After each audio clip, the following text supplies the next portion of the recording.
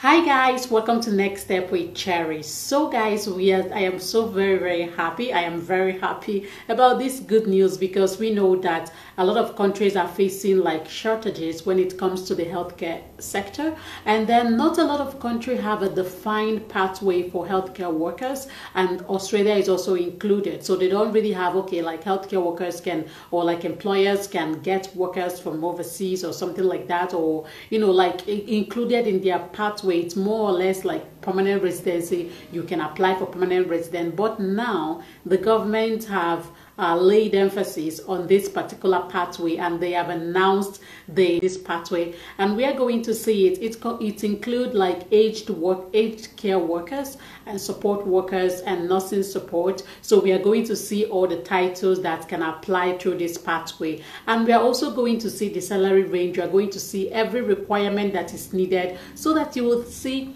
so that you will decide if it is something that you can pursue. So guys, without wasting much time, we are going to go straight to this, but please remember to click the like button and also share this video with your friends and people that you know that have the certificate of this carer certificate, and they are waiting or they are looking for opportunities like this, so they can as well grab this opportunity. And please click the like button as I've said before. Okay, so guys, without wasting much time, let us go straight to this. On 7 days ago, the Australian government announced about this particular pathway. It is called the Aged Carer Labour Employment Agreement or something like that. So it is for aged carers, and also I'm going to say it. So this is to support overseas workers in this area, that is aged or disabled carers, personal care assistants, and nursing support workers. So these three groups can now come with the 482 visa. So this 482 visa is the temporary skill shortage visa, that is of class 482, and that means that employers can now hire people from overseas. So previously, like I said, Australia does not have a defined pathway for these carers. So what are the advantages of this visa, and why will you consider this visa? The number one advantage that I really like, just like the title, is the salary range. So this salary range is really very good, because comparing it with other countries that we know, we will realize that the salary range is like, it is motivating, I would say. So the salary range is from 51,000 Australian dollars. That is what is written. That is annual per annum. That is yearly salary. So more or less like 4,000 or 3,000, 4,000 per month. And the most important thing, that is why I just like Australia. The most important thing is that you just need to work for 2 years in Australia with this particular visa 482, and you can apply for visa 186. I hope I'm right, and that is for permanent residency. Yes, so it says sponsor overseas workers for permanent residency under the employer nomination scheme subclass 186, and that you can get after 2 years. And the most important thing is that you are not tied to one employer. Yes, so if you have a work experience in this area when you are in Australia for 2 years, then you can apply for permanent residency. That is really good, and you can as well move with your family. Now I know that you'll be asking, what are the requirements? I know that Australia is really okay. So the government just put out this news, and now care homes and nursing home and like hospitals will now register with the government, with the board. We are going to see everything. They will now put out their expression of interest, and then the government will agree to that. And the most important thing you need to know is that the government said among these 482, which contains other type of occupations as well. So among these 482, if a carer applies for the visa, if an employer hires a carer from outside and the carer applies for the visa, the carer visa will be prioritized among other people or before other people. So that is a fast track visa, so that you see how in need or how they need these particular care workers. So that is what the government stated, that you will be prioritized. And then what are the requirements that are needed? For this particular requirement, I'm going to go to my laptop so that I will show you everything, so that I will not make any mistake, and you as well will see it. So guys, please remember to click the like button, and let's just go straight to that so that we will not waste time. Okay guys, so this is the website, and this is the Australian government website. So here you guys can see it's new aged care industry level agreement, and here they said Australia aged care providers can now apply to access the new aged care industry level agreement, and this is to recruit qualified direct care workers from overseas to work in the aged sector. So here we can see the purpose of this particular level agreement: to sponsor overseas workers from the temporary skill shortage subclass 482 visa in direct care occupations such as nursing support worker, personal care assistant, as well as aged or disabled carer. You need to have made recent and genuine attempts to recruit workers from the domestic workforce pool first. This pathway, what do you need to know? Access the following concession to standard skill requirements. It's a 2-year pathway to permanent residency through the employer nomination scheme. So after the 2 years with the 482 visa, you can now apply for the 186 visa, and streamline visa nomination and priority visa application process. So you'll be prioritized. No post-qualification work experience requirements, and then English requirement concession for workers with relevant community language skills, and then the annual salary is 51,222 Australian dollars, or the Australian market salary rate, which is higher.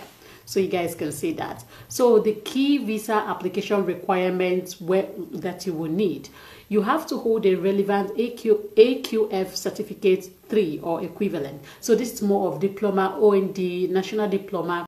You can do the skill assessment if you have your OND, your BSc, any level that you have. But this AQF certificate seems to be a vocational training like that level. It is not actually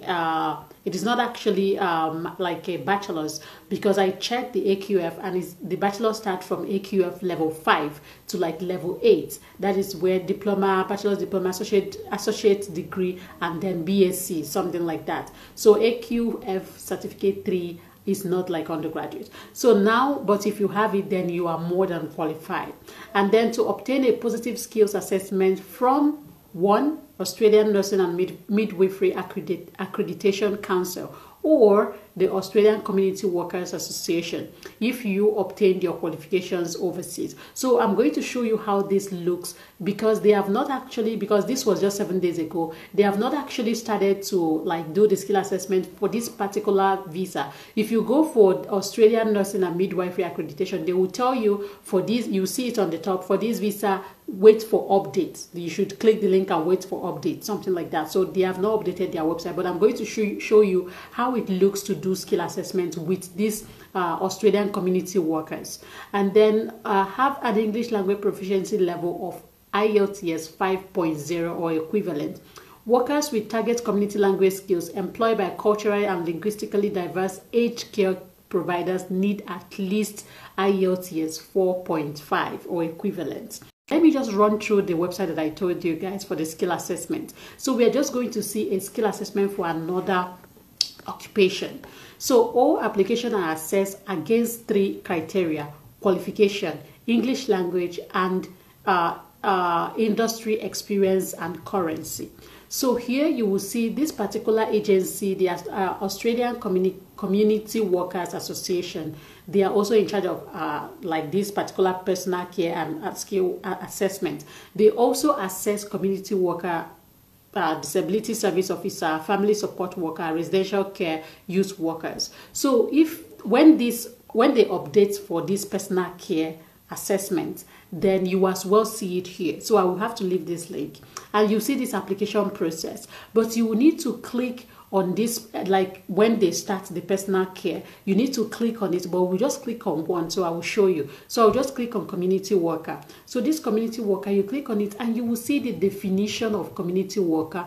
What's a community, the job titles that it can be called, it can be like anything. It can be called case worker, multicultural support worker, community correction worker. It can be called anything. And then you go down and you will see the requirement they need. So for this particular, because it's not personal care, like we said, for this particular, they said a bachelor's degree. So you guys can see that a bachelor's degree is equivalent to AQF level 7. It's not even level 3. So it's equivalent to AQS level 7. So also a diploma, relevant diploma or higher qualification to community service. So you see, they will list it. That is how it will be. So when they update the personal care, just click on it and read everything. They will list the criteria, the document they need. The document they need you to submit. If you don't have, for example, if they say BSc in community service, but if you don't have it, they will give you list of subjects, like list of areas that you need to have. For example, this one, they say if you don't have community service, then you can, if you have sociology, political, economic structure, social policy, human development, if you have studies under this area, you are also eligible to do your skill assessment with them. So you guys can see that. So you just read everything. You just read everything, and after reading it, you check the English proficiency that they need, and you check the employment and currency. This employment, they will tell you what they need to see on your CV, like what the job, this kind of job, what you are to, what, how to say it, the roles of this job in Australia. So you check if it is something that you do, if it is the same thing as what you do, but don't copy and paste, but write it in a way they will understand and they will match it with what they do and they know that it's accurate. Then they will tell you if they need like employer letter or everything. So you just have to click on it and see the information, and then you click on the other one, and that is when this one starts. So you can see a lot of information here. So guys, when they update their website, you will see it, personal care. You click on it and you read the information. Now the application process as well, you just click here and see application process and you apply if you get all the documents. And then the FAQ, that is frequent asked questions. If you have any question, you go here, they might have answered that. So that also goes for the other board and other assessment body. So guys, that is it for this. I really hope that this video helps you. I'm going to drop all the links in the video description. Thank you guys for watching till here. Please click the like button, and hopefully when this visa comes to an effect, we will as well share care homes, nursing homes that are hiring in Australia. You can also follow people that are in Australia that are also sharing this information if you feel like this particular area is an area you want to explore. See you guys on my next video. Bye.